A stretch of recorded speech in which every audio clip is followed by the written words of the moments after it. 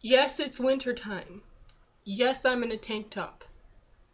But I have a scarf on and I have bitchin' ass hair. So I wanted to film because my hair, like I said, it looks like a bitchin' ass. So here we go.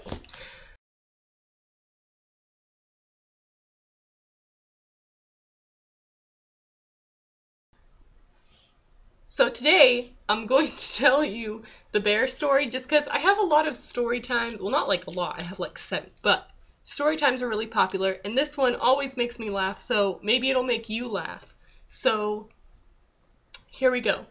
I may at the time have been 8 to 10 years old, somewhere in that range, and my family used to go camping a lot on Memorial Day weekends, and my older sister used to always bring our family friend Jamie. Well, he's like her BFF. Like, they've been BFFs forever. He's like technically our god brother. So yeah, he always used to come, and this particular time he was with us, and we had 2 tents, one for all us kids, me and my sisters and Jamie, and one for my mom and ex-stepdad. So anyways, and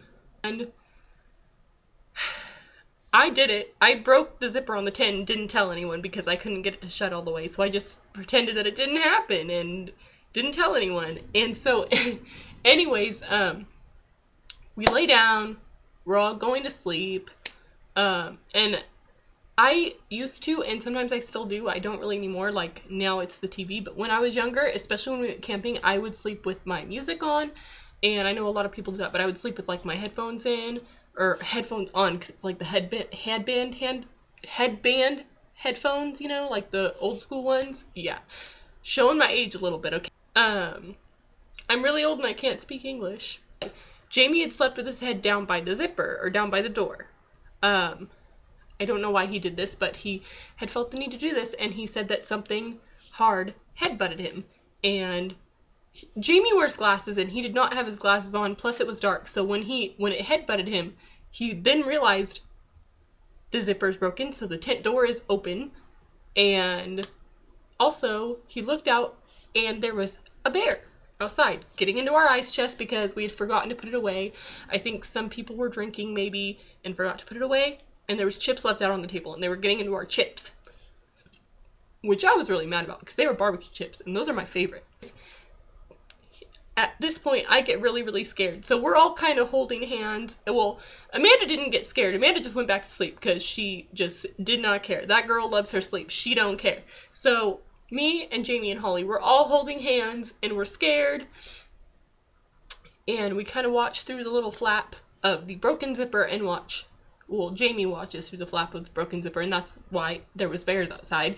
But he then sees the bear leave, and then he sees it come back. But when it comes back, he tells us it's coming back, and it has a friend.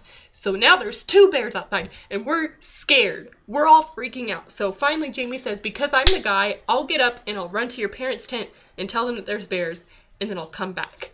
So he gets up. As soon as he steps outside the tent, he stays very still. And then when we hear the bears stop moving, he runs to my parents' tent. And he tells them, and out of nowhere, my stepdad, or ex-stepdad, gets up, grabs a flashlight, gives one to Jamie. Him and Jamie shine the flashlight all around. And finally, Jamie comes back to the tent, puts it away, and just kind of sits down, and we're sitting there scared. Still scared because there's bears outside, and there's more than one, and they're taking our food, and they could attack us because they were coming literally right next to our tent. We could hear them walking by, and we could see their shadows walking by, and we were scared as fuck. So anyways, we're sitting there, and then out of nowhere, Stan, which is my stepdad, opens the tent door and tells us, "Thanks for warning us about the raccoons, Jamie."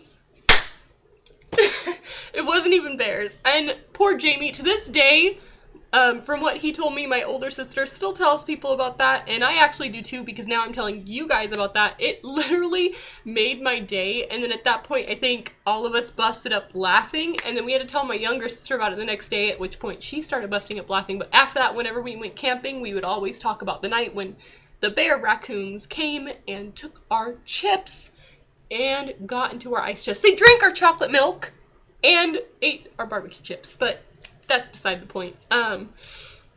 But if you found that story the least bit funny, like I did, give this video a thumbs up, and it'll let me know that you guys want me to tell you more funny stories like this one, because I have a lot of funny stories from my childhood. And so, if you want to hear more, just let me know. Comment and subscribe. See you guys later. Bye, guys.